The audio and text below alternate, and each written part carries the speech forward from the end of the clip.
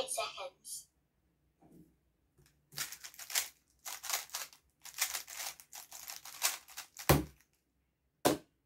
Yes, baby! Hi guys, today I'm gonna be breaking down of Cube for Speed's 4.35 seconds off. It was a last layer skip at the solve. So here and here is his 4 cross edge piece.